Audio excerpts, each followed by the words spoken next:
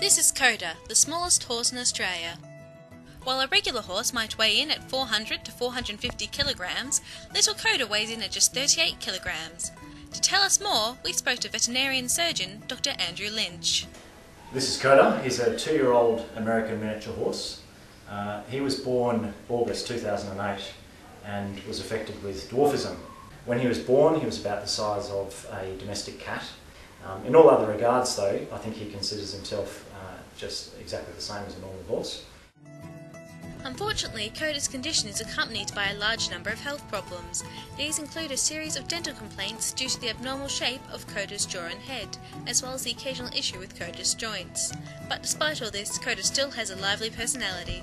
He does have a terrific personality. He has a very mischievous streak.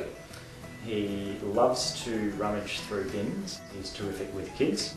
Naturally, being so small, Koda has generated his fair share of attention.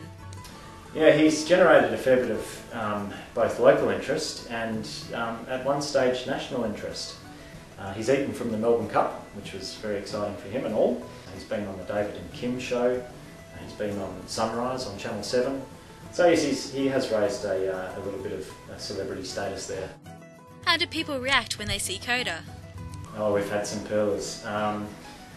A number of people have asked whether he is remote controlled or where they can buy one, which toy shop they can buy one from. We've had people ask what he's been crossed with to make him so small. You know, is he a horse crossed with something else, a dog or a cat or something like that? We've had people ask all sorts of things. Yeah, they're just a few.